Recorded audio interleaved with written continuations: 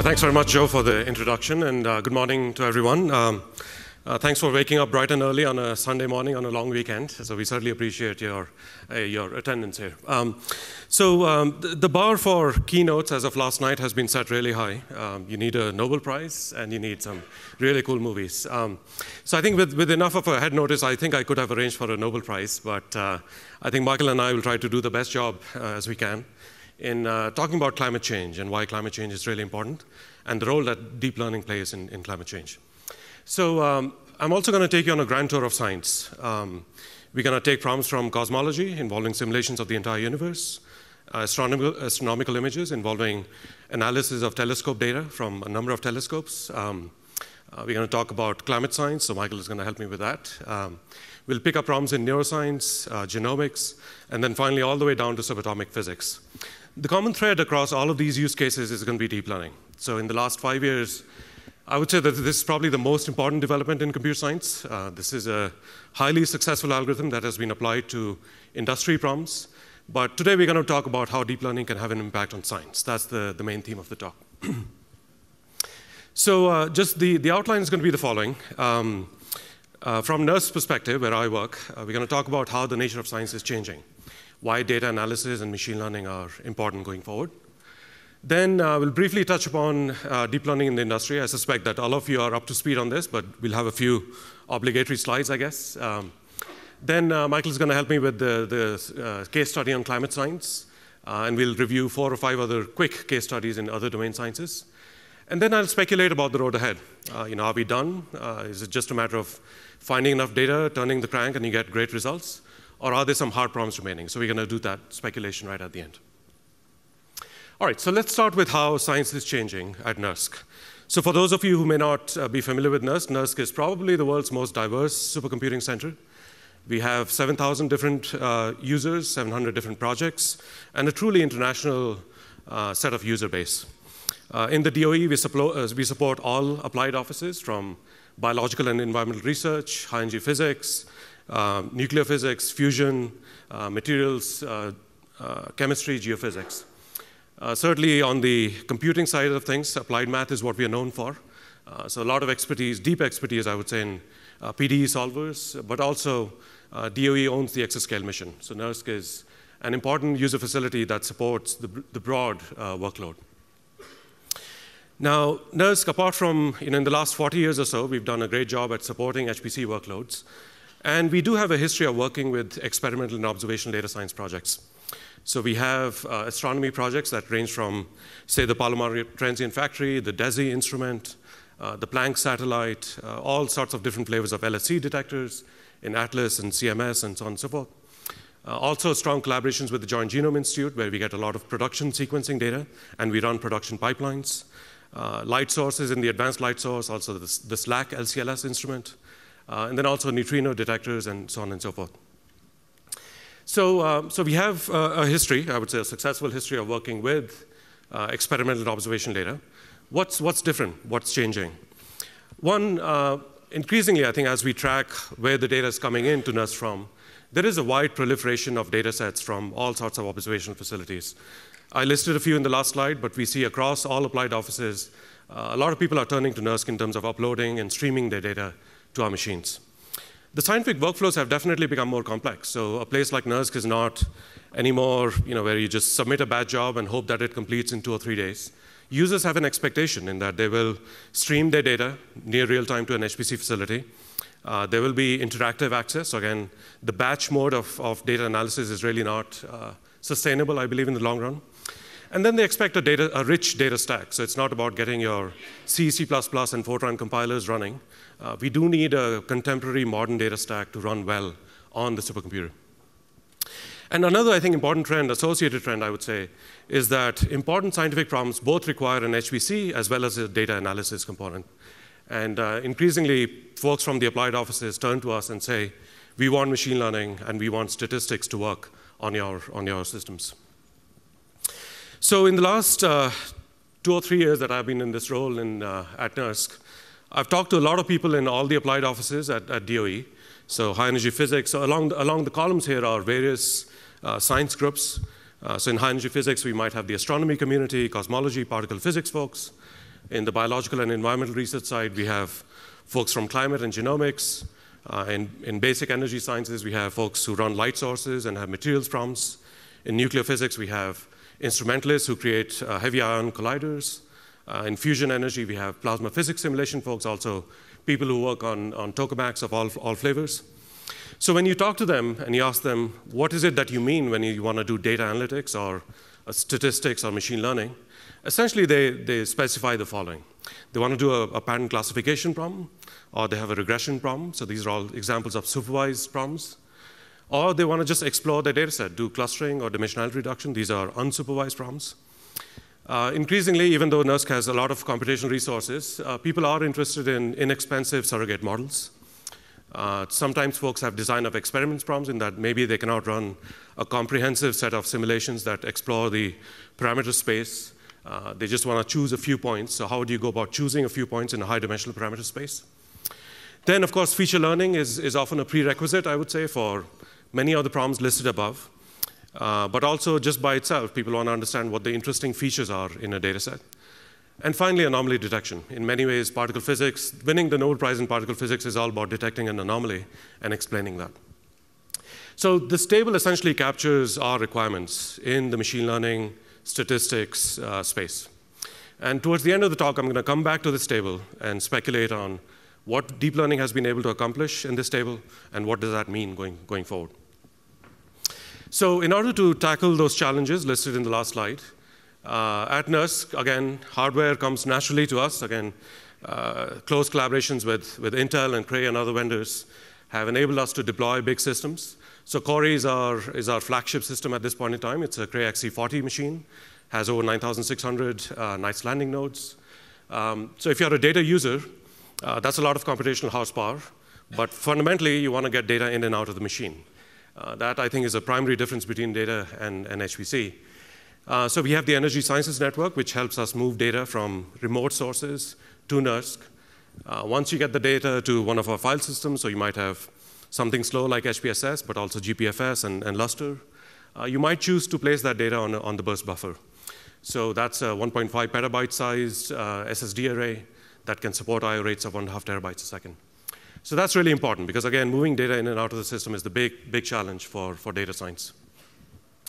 So that's the hardware side of things. Now, on the software side, I mean, this is the primary role, my primary role and my group's primary role in getting this data stack up and running. Again, maybe if you turn the clock back 10 years or so, technologies like Python and R would be frowned upon. Maybe they wouldn't consider a part of the HPC ecosystem. But that's not a choice anymore. We have to support a rich stack. So generally at NERSC, when we think about the big data strategy in terms of software, the capability areas that we support are data transfer. How do you get your data in and out of the system? So we have tools like Globus, Grid FTP. Once your data is in place, chances are high that you'll want to share your data set with other communities. So we have a range of web portal technologies that we support. Jupyter notebooks are a very effective front end for sharing your code and analysis with other folks. Workflows are important, so it's not going to be the case that you'll by hand run canned analysis again and again, so workflow technologies are important. Data management is extremely important. If you made poor decisions regarding how you store your data in text CSV files, you're going to be in trouble down the line. So technologies like HDF5, NetCDF root are important.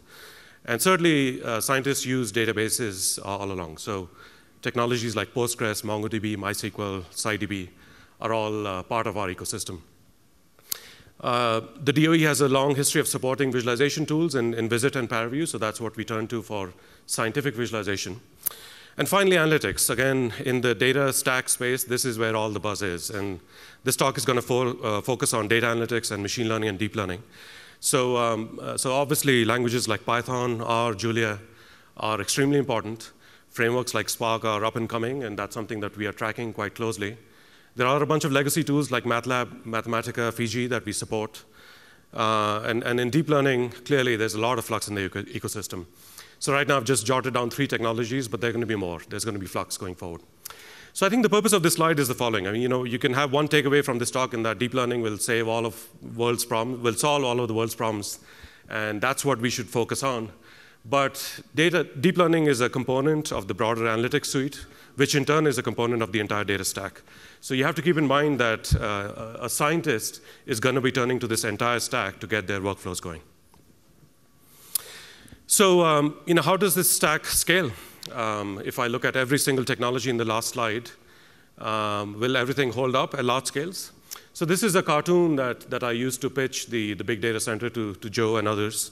In that, let's say if we qualitatively plot the number of data science users on the y-axis, and along the x-axis, we plot how much data they might want to process at what concurrency. So maybe a scientist might want to process a terabyte of data on 1,000 cores. And in this case, I guess we'll refer to cores as CPU cores, 10 terabytes of data on 10,000 cores and higher. What technologies will actually hold up? So we at NERSC, we believe that the mode of this distribution is likely going to be at the order of 10 terabytes, and data scientists will want to run at order 10,000 cores. That's most likely going to be the mode of a distribution. So really a lot of the effort that we have in our group is around making sure that all technologies work at that scale and below that. But the question essentially I asked myself was, well, what's going to happen on the right side of this curve?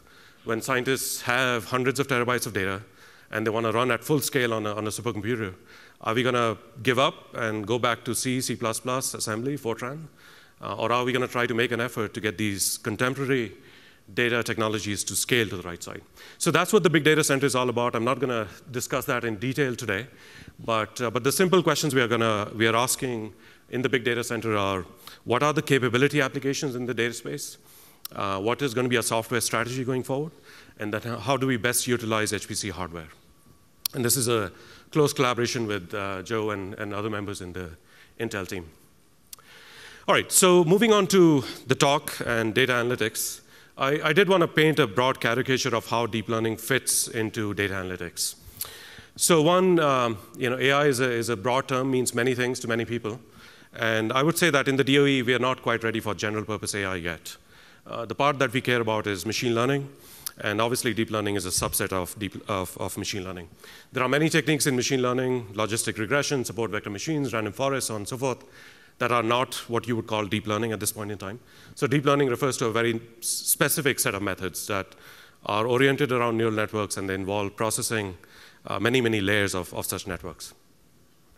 Now, it is important that there are other things in the ecosystem as well. So statistics is important. People do want to be computing baseline statistics, and we have a lot of code bases and users that do that, and that's not going away anytime soon. There are people who do standard image and signal processing. Last night's keynote on LIGO was a great example of image processing techniques like FFTs and others being applied at scale. Linear algebra is obviously key to many such computations. And finally, there are some specialized folks who care about graph analytics as well. So, in a few years, maybe I'll have a version of this plot that resize. Things are not to scale here, obviously. I'd like to resize these different approaches based on the number of cycles that we are actually using at NERSC. But for the time being, I'll say that deep learning is up and coming. By no means is it a major fraction of our production workload, but we do expect that to change going forward. All right, so hopefully that gives you a broad sense for where NERSC is, why machine learning is important. Our users are asking us for it. We've deployed hardware. We're trying to get the software stack to work. And scaling is a key theme going forward. So I'm going to shift to deep learning specifically now, and I'll touch upon deep learning in the industry. Again, I expect that you all know this, but just in case. So clearly, there is a tremendous amount of buzz around deep learning. It's not every day that Google and Microsoft reinvent themselves as AI-first companies. A lot of activity in Montreal around many research labs being set up there. Intel, with its Nirvana Systems acquisition, and also other substantial investments has stepped up. So there's a lot of buzz, and one might ask the question, why? Is this all hype, or is there actually something real here? Well, clearly, there is something going on. And I would say that as a computer scientist, I've tracked some of these problems for multiple decades. And the kinds of results that we are seeing are truly breakthrough.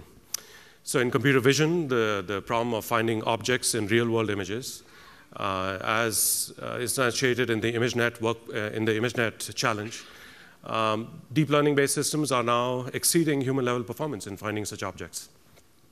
The same story for speech recognition. For 3 decades, researchers at Microsoft and Google and other places have tried to beat human-level speech recognition performance. And now, sure enough, deep learning-based systems can do better than humans in recognizing and transcribing speech. In control systems, self-driving cars are not science fiction anymore. In California, at least, we have Google cars and other variants running on highways. It's happening. And finally, every generation has a moment where the human expert gets beaten. Garry Kasparov was comprehensively defeated by Deep Blue a few years back. In our generation, the game of Go, which is supposed to be exponentially harder than chess, was again comprehensively defeated by the AlphaGo system. And now there is a version of the AlphaGo system called AlphaGo Zero that has essentially defeated AlphaGo 100-0. So anyway, so remarkable progress, really. So there is something here that's worth noting. So around 4 years ago, I saw this trend, and I asked myself the very simple question, can deep learning work for science? Given that these very hard problems in computer science, in computer vision, in speech recognition, in robotics, in control systems, are suddenly being solved, can we get this? Can we apply this technology to science? So there are some similarities, clearly. The tasks that I'd outlined in this table around pattern classification, regression, feature learning, clustering, we care about those tasks in science. And those are the kinds of tasks that deep learning has been applied to in the industry. But there are some differences as well. So in particular, the scientific data that we deal with is unique. There are some unique attributes. We typically have many more than just RGB, 8-bit RGB channels. We have multivariate data, as you'll see in climate. The precision that we have corresponding to these channels is fairly high. So we have typically single precision or double precision quantities. That's quite native, I would say, to HPC simulations. The kinds of noise that you have, or the kind of structural artifacts that you have in any real-world instrument, they are different from a commodity camera. And then finally, I think from a statistics perspective, the underlying statistics are likely different of our data sets in science. If you think, you can think about it simply this way. If you take a commodity camera and you go around clicking images of the natural world, a megapixel camera essentially gives you an image that's in a million-dimensional space. So as you go around collecting images, slowly you're going to be populating parts of this million-dimensional space. And the deep learning system's job will be to essentially learn classifiers or separating hyperplanes in this million-dimensional space. So obviously, images of dogs, cats, indoor scenes, outdoor scenes, they're going to have a certain distribution in this space. Now compare that to a fluid flow simulation. Again, our grids have million-dimensional points, a million points essentially. So as you look at multiple time steps and how they line up in this space, chances are high that the data distribution is going to be quite different. So as a piece of statistical device, the question really is, can deep learning learn this underlying distribution and learn classifiers in that space? And some of the slides that we're going to show next essentially show that this can be done for scientific data. All right, so we're going to shift to deep learning for science now. And we're going to have a few highlights. So we're not going to have time to comprehensively cover a lot of domain science areas. But the one deep dive that we will consider is in climate science. So I do want to invite my good friend, Michael Wehner, to come up to the stage and chat about climate change.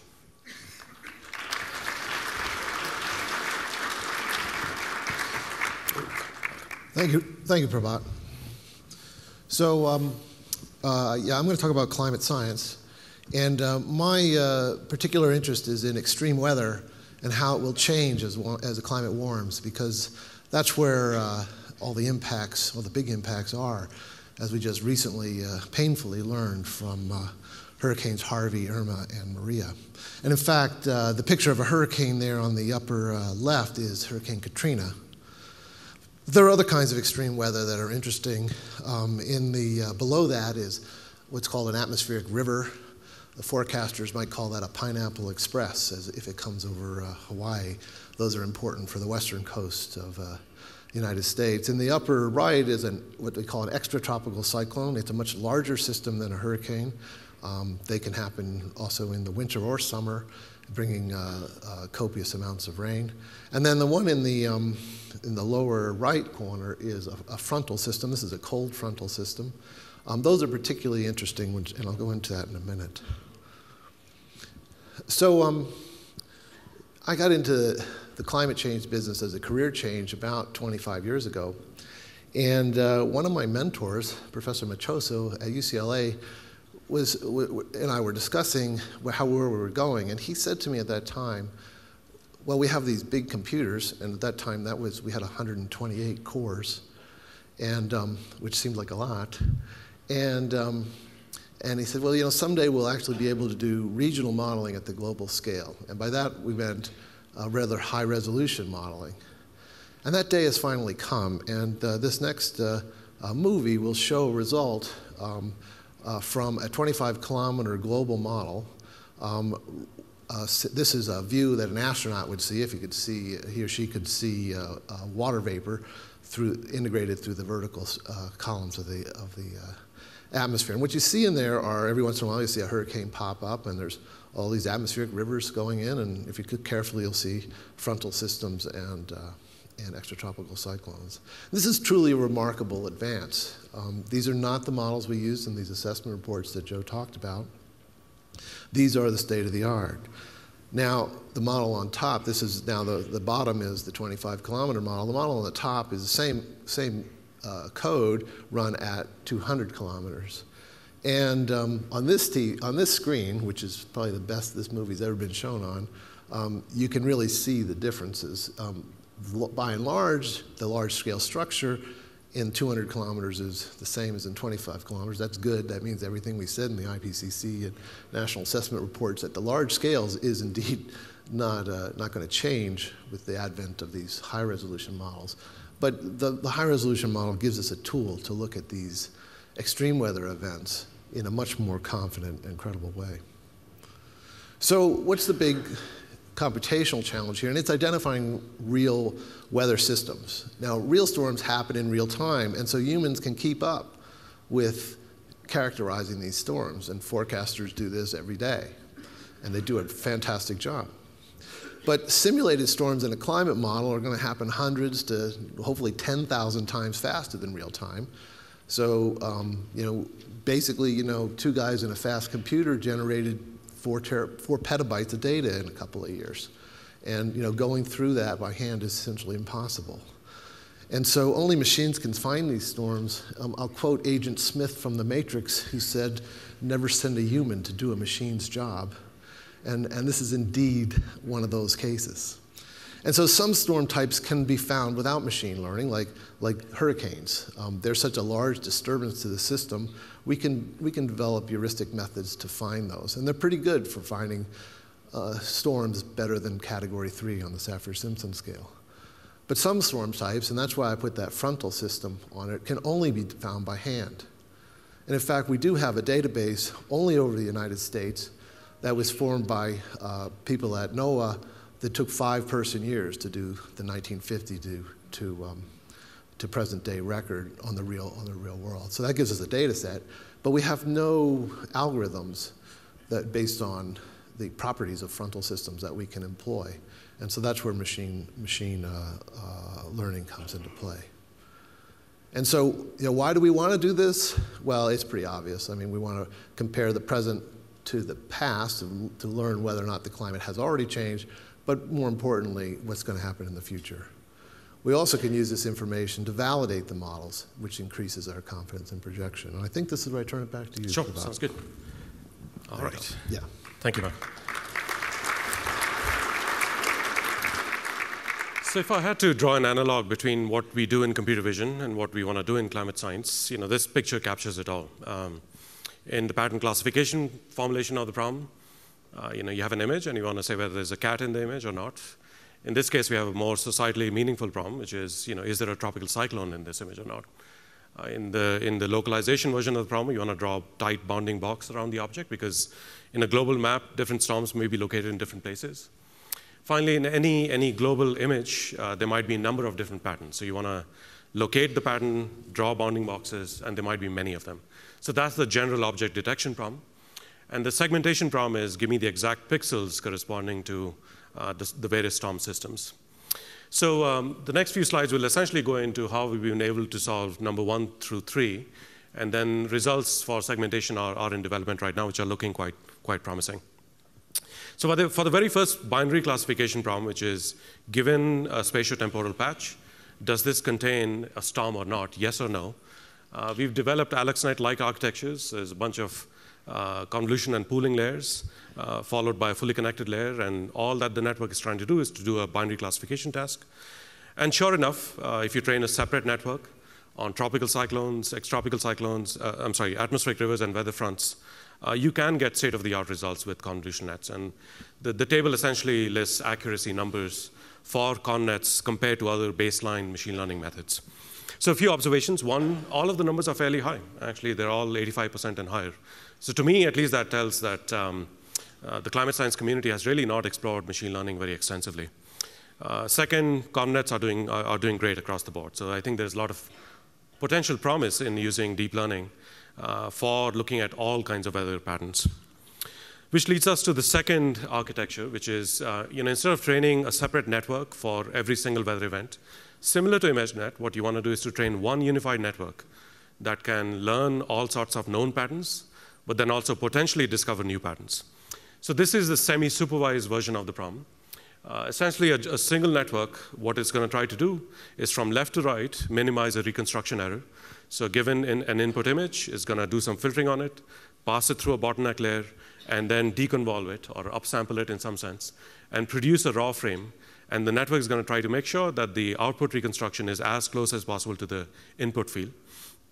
But aside from that, simultaneously, what the network will try to do is, off the bottleneck layer, it will try to predict known patterns. So known tropical cyclones, known weather fronts, known atmospheric rivers, and their bounding boxes. So that's interesting. It's an interesting challenge to get these networks to converge. But we can do it. So the slide essentially shows some reconstruction results. So on the left side, left panel, there are 16 raw input fields from the Cam 5 movie that Michael just showed you. And on the right side, we have reconstructions as produced by the network. So that's looking promising. It does succeed in producing spatial patterns.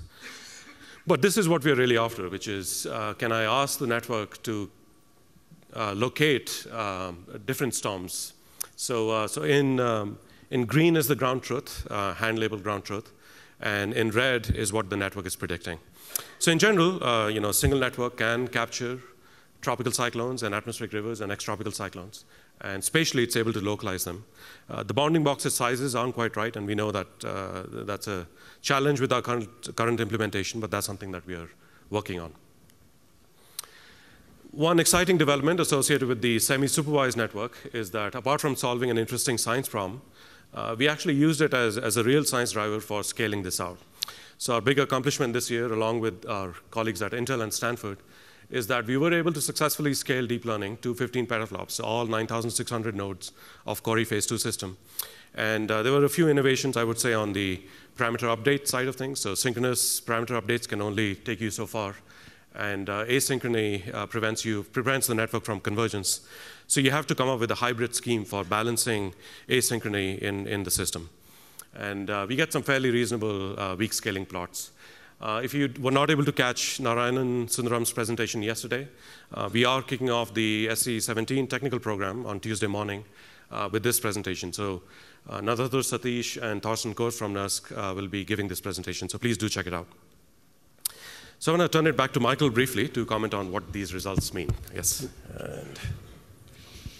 So where are we now?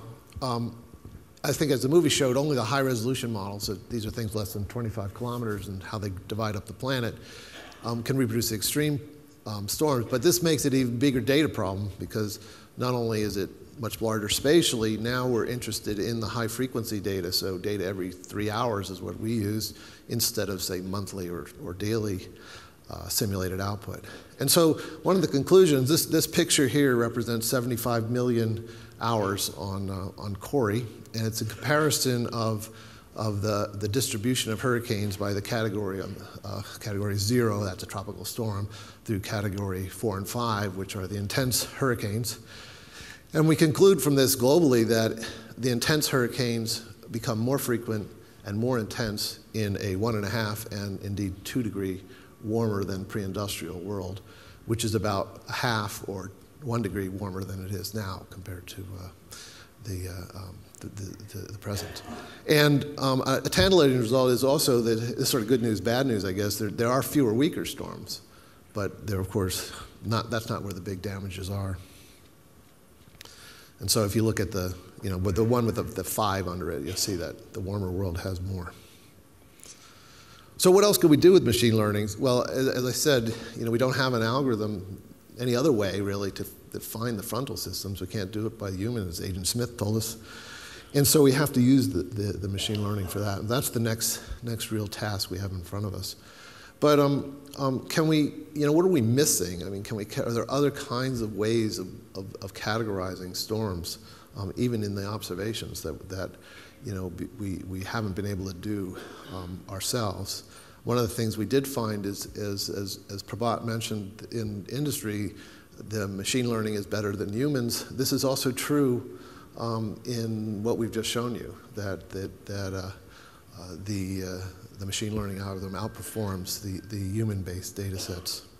And so can we find structural changes in storms as the climate warms? And these are sort of interesting tidbits that could easily have impacts on human and ecological systems. So thank you. Great, thanks so much, Michael. Thank you, Prabhat.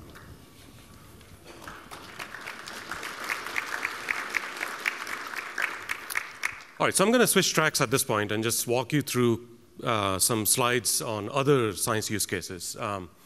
So in cosmology, one of the problems that we care about are finding the fundamental constants.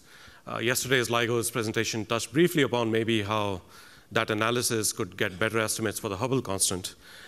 In this case, there are a few approaches one can take on. I'll get to the AI stuff in a second, but I want to call out just conceptually how one might approach this problem. So again, 10 numbers characterize modern cosmology.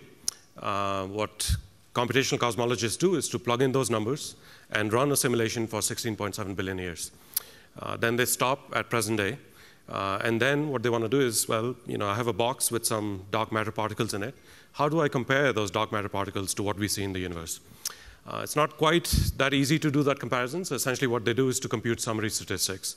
They run clustering algorithms or 2-point or 3-point correlations on these boxes, and they run that for observational data. If the numbers match up, hopefully you did a good job in setting your constants. So again, it's fairly straightforward now to run trillion particle simulations, and that is routinely done on DOE supercomputers. But if you have a trillion particles, can you actually do clustering? So again, this is a joint project with Intel, wherein we took the dbScan algorithm and applied to a large hack data set. And using some highly optimized distributed KD tree implementations, we were able to complete this clustering in 20 minutes on 100,000 cores. Recently, and this is a paper that's also coming up in SC, it'll be presented by Brian Friesen and Narayanan from Intel on Tuesday.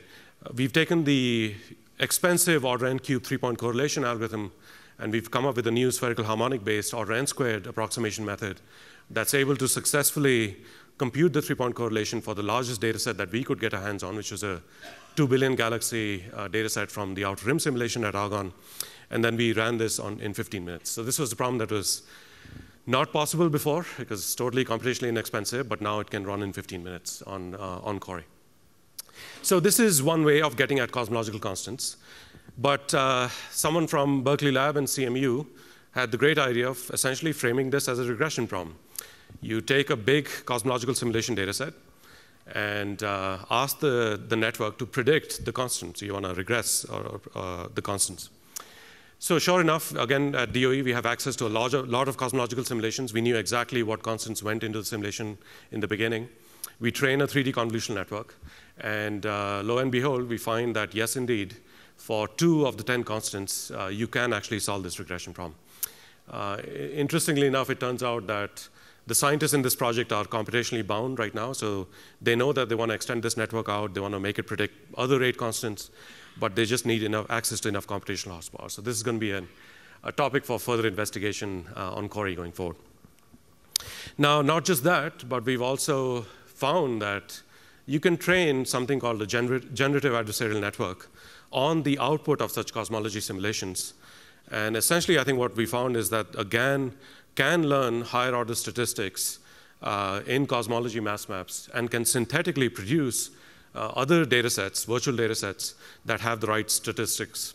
So on the bottom right, essentially you see a power spectra of various modes in observed data sets and also in GAN output.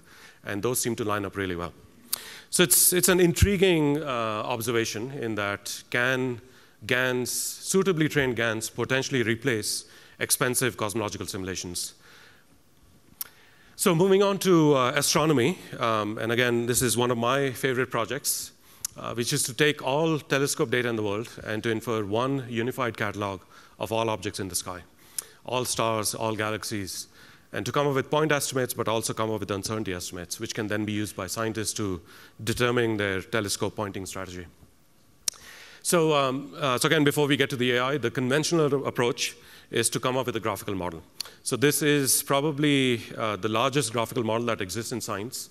Along with the physicists and some very talented statisticians, we've come up with a model that captures all the interesting properties of a star that you might care about, how they might relate to each other, and then how that might result in a certain photon count in your CCD sensor.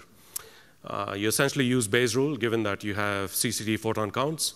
You use the Bayes' rule to invert, essentially do the inference and come up with estimates for the parameters that you care about regarding stars or galaxies. So the Celeste project, and again, Keno Fisher from Julia Computing presented this yesterday, showed as to how we've been able to solve this problem at scale, solve simultaneously for 8 billion parameters corresponding to 188 million stars and galaxies. But the most interesting part is that all of this is written in Julia. So I guess a newcomer relatively, but this is the first Julia application to exceed 1.5 petaflops in running this statistical inference algorithm at scale. So it turned out that as we worked on this project, the box corresponding to galaxies was not quite working well. So we tried to come up with a parametric representation for galaxies using mixture of Gaussians, but galaxies just turned out to be very hard to model. So the images that you see here show the visual complexity in the appearance of galaxies. So this is where deep learning comes in. And again, the statistician replaced the parametric approach with something called a variational autoencoder, which essentially learns a low-dimensional mapping of galaxies. And then in the Celeste model, we've now replaced the mixture of Gaussians with this autoencoder, and we seem to be getting better results. So for me, I think there's one important takeaway, which is sometimes people get all worked up about, oh, is deep learning going to replace conventional statistics? And what if I have a generative model or a first principles understanding of my physical system? Do I need to give all of that up and use deep learning? Not really. So if you have a generative model for your instrument that you care about, deep learning can be a box that you just plug in, and it does a good job at representing a function or a density model or what have you. So going forward, I view these approaches as being complementary. They don't have to be one at the cost of the other. All right, so moving on to neuroscience. Again, the Obama Brain Initiative has channeled a lot of money into the system on developing new sensor technologies. In this case, the target application that we care about is creating the Stephen Hawking device. So you might have a unique individual who has an active brain, but is not able to control his motor senses or does not have motor control anymore. So in this case, what we're trying to do is to read off spike train data from electrodes that have been placed in the brain, the part of the brain that's responsible for speech planning. So essentially, you see an electrode grid on the left. And then on the right, essentially, are waveforms corresponding to all of those channels as a person speaks. So essentially, we perform surgery on a patient, insert this chip, and then have them read Alice in Wonderland for 30 minutes. So you have input, which is spike train data, and output, which is the speech that the person vocalizes. And it's up to the deep net now to learn a mapping between input and output. So sure enough, compared to linear models that have been used in the field for a while, deep nets can do a better job at predicting syllables across various subjects. What's more interesting, I would say, about this application is the kinds of errors that the deep net makes. So again, interpretability of deep learning is a big challenge. And one of the things that one of the approaches you can try to do is to see when does deep learning make mistakes.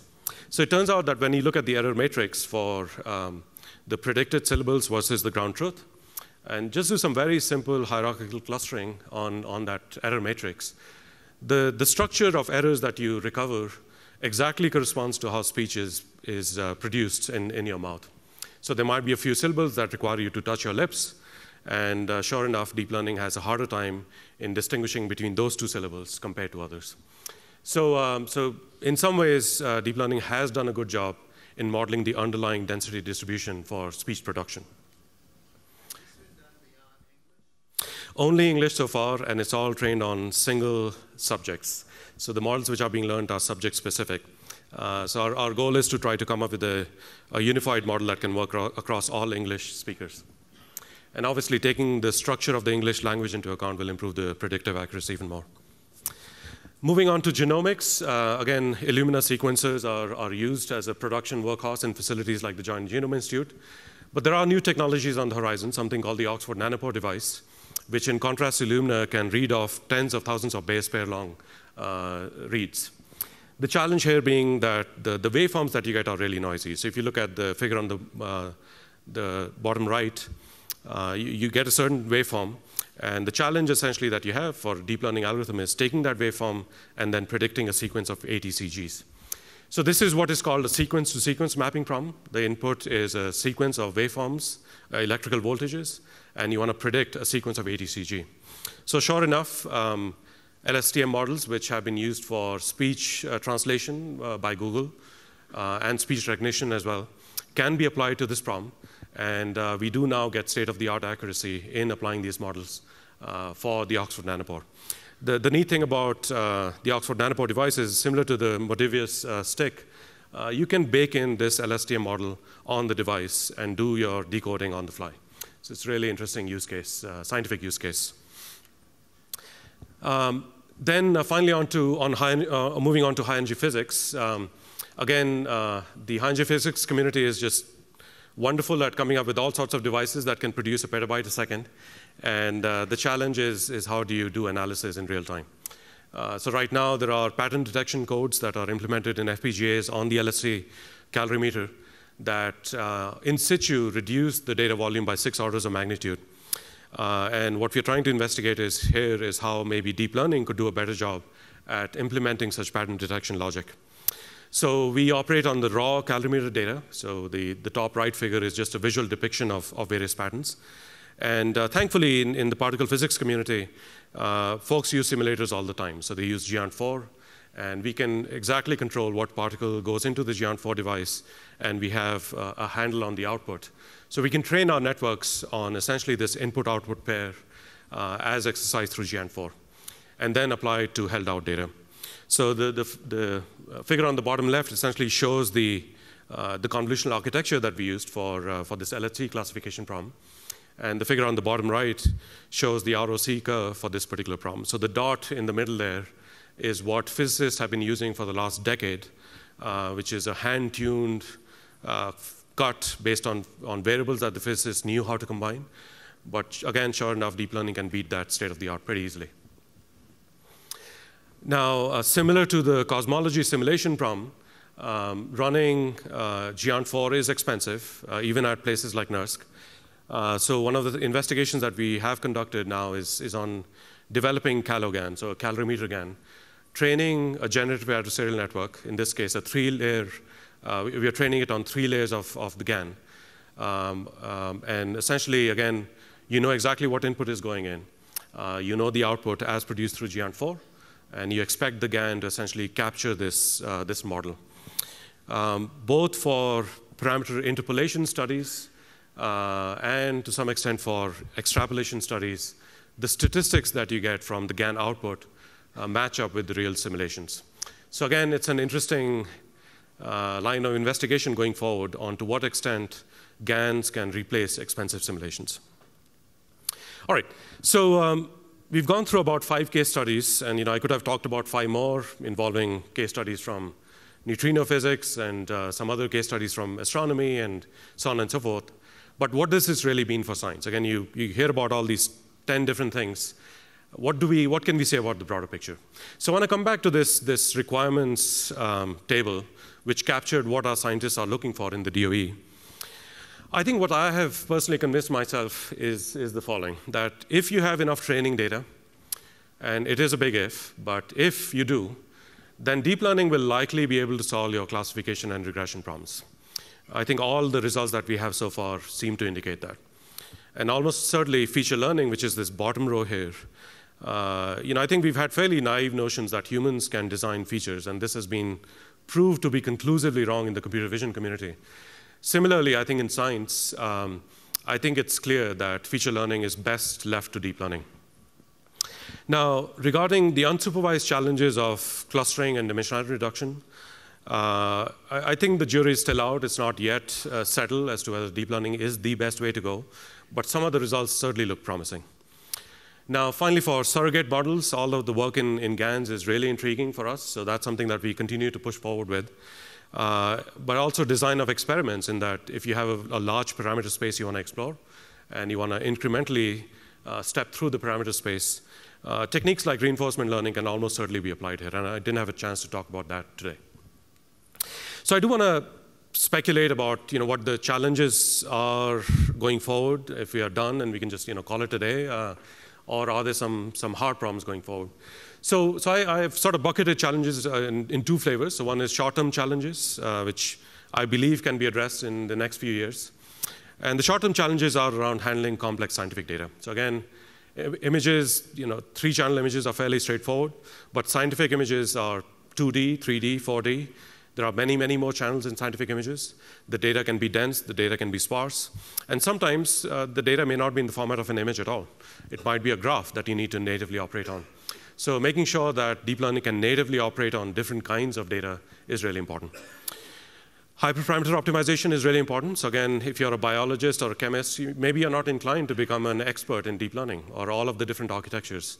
So somehow we, I think as engineers, need to provide a canned solution to scientists wherein different networks can be effectively explored. Performance and scaling is a challenge, and I think that is something which we in this room probably are really well addressed to take on. Right now, empirically, when we try to train networks on tens of gigabytes of data, it does take us a few days on a few nodes. But we already, Michael talked about petabyte-sized data sets. Cosmology has similarly large data sets. We have to be able to get single-node performance, and we have to be able to get multi-node scaling. And some of the 15 petaflop results and so on are a step in that direction. Labeled data is scarce. We just don't have millions of labeled images in science. So operating in that regime is going to be a challenge. So somehow I do believe that either we up our ante in the semi-supervised learning space, or we have the domain science communities create labeled data sets. I think that's going to have to happen going forward. So this slide, I think, was on what I would say are more engineering-oriented challenge, but there are some core issues going forward. And I believe that if we do not address these issues, I don't think that domain science communities are going to adopt deep learning wholeheartedly. So one is around lack of theory. Again, science cares deeply about theory. And right now, there is very little theory in deep learning around what the fundamental limits are of unsupervised learning, supervised learning, or semi-supervised learning. Just throwing more data at the problem is not great. Interpretability is important. So again, scientists are not comfortable with black boxes. Essentially, I think the proposition that myself and others are offering to the community is, throw away your 2 or 3 decades worth of heuristics and replace it by a perfect black box. And that's not a comforting thought, I think, to some domain science communities. So generally, I think there are 2 approaches to that. One is to develop more introspection tools. So if a network is trained and is doing a great job at solving a certain problem, developing visualization tools or introspection tools to better represent what features are being learned is important. But better still, we should try to bake in physics into these networks. So if you're looking at a fluid simulation data set, we've known the laws of fluid flow for millennia. We know the laws of conservation of mass, momentum, so on and so forth. Surely we should be able to bake that knowledge in instead of hoping the network to maybe pick it up. And I believe that if you're going to entertain any thoughts of having GANs be a replacement for simulations, then we need to make sure that our solutions are physically consistent. Uncertainty quantification is something that's central to science. The measurement is as important as the error bar around it. And we need to think about how to handle uncertainty quantification in deep learning overall. Finally, we do need a formal protocol, I believe, for deep learning. So right now, if you look at applied mathematicians and how they approach computational modeling, If there is a natural phenomena they want to understand or model computationally, they think about the underlying dynamics, they think about the underlying PDs, they come up with schemes to discretize the system. They have ideas about whether some PDs are going to converge versus not. Based on a certain discretization, they know whether what scale of in both space and time they're going to be able to resolve features, and there'll be subgrid scale phenomena that they're not going to be able to resolve. And then they go ahead and implement the scheme, and then they parallelize it, optimize it. In deep learning, there is just no such protocol, right? It's somehow you get data, and then you turn the crank and hope that it all works out. So we will have to be more systematic, I believe, going forward. For a given data set that you're trying to analyze, what is the right architecture? How much training data do I really need? What the generalization limits are going to be of this problem? And then what the uncertainty bounds are going to be on the prediction. I think we'll need to think about that systematically. All right, so a few speculations, I think, going forward. I do believe that in the next few years, deep learning tools are going to be broadly deployed. It's already happening in the cloud. It's already being done at places like NERSC.